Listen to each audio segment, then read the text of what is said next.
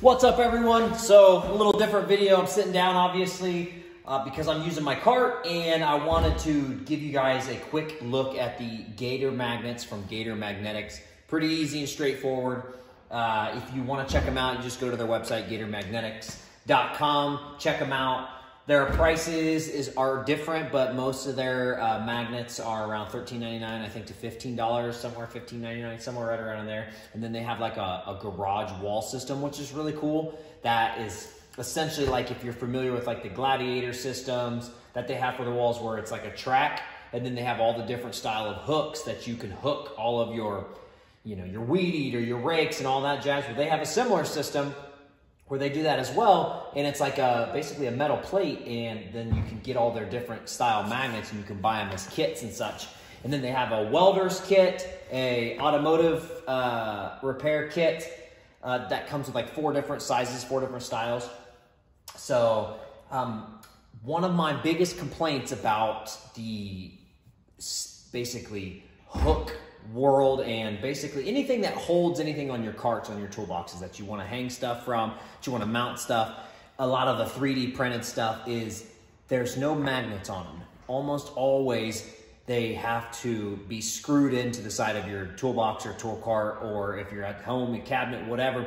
And some of that stuff, like if it's a wooden cabinet or something, it's not as big of a deal. But when you buy an expensive cart and you if you pay a lot of money for it, and honestly, even myself, if I bought a $600 Harbor Freight cart, which there's nothing wrong with that, the last thing I want to do is screw into the side of it. I don't want to drill through it. I don't want to cut it. I want to keep it nice as long as possible. So that's just me. I know not everybody's like that, but I know that I'm not alone in that because I've talked to a lot of people.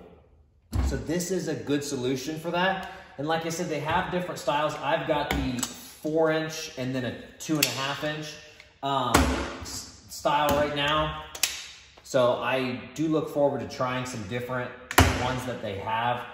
I just bought a welder, so I'm going to try to get the welding kit for my welder, so then I can hang all of my stuff from the side of it. And then I want to hang my welding helmet because right now it's up in my hutch. But anyways, that being said, what I like about these is obviously you don't have to screw into the side of your box. They remove really easily, so all you do is flip that up.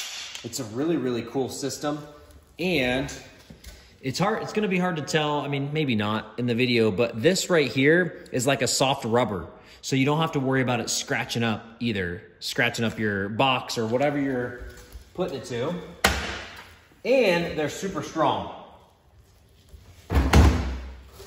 So I'm not, like when I hang my hooks,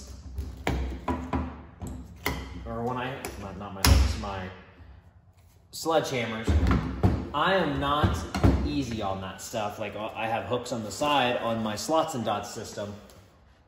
So I am going to be putting those to the test. I normally just throw them up there. I'm not like launching them up there, but I'm also not, throwing them, being very dainty about it. I'm normally just, okay, on to the next thing. So, and as you can see, my pry bar fell because these suck from Snap-on, unfortunately. And I love my Snap-on stuff, but they really fell short on those. But that's not what this video is about. I might do another video on those. But as you can tell, 4-pound sledge, 4-pound sledgehammer, hold them just fine.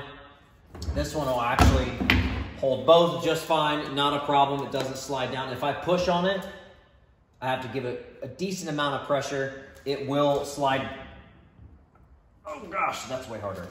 It will slide down, but I have to put a decent amount of pressure on there. So it holds both, that's 8 pounds right there. I don't know exactly what they're rated for, but obviously with automotive industry, you're not hanging a ton of stuff. So if you have an 8-pound sledge, obviously we'll hold that just fine as well. So as time goes on, I obviously, as I always do on my older videos, I will do an updated review on kind of how they're holding up. I don't go easy on my stuff. I'm pretty rough on it, but I use it every day. So I'll keep you guys updated on that as well. Like I said, if you're interested in these, go to gatormagnetics.com, check them out. I'll put a link in the description as well for their website if you'd like.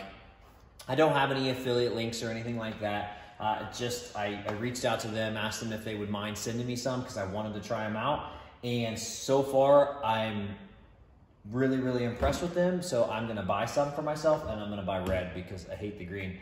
And so I'm gonna buy quite a few more for myself, so that way I can kind of set some stuff up, because I have quite a bit of tools that I would like to have on this cart, but I didn't wanna drill through the side of it. So anyways, as always, if you guys like the video, please give it a thumbs up. If you have any questions, comments, concerns, whatever, throw them in the comments section. I'm happy to answer anything I can. For all the haters, go ahead, throw up your comments anyways as well. It helps the algorithm, so I appreciate that. See you guys. Have a good one.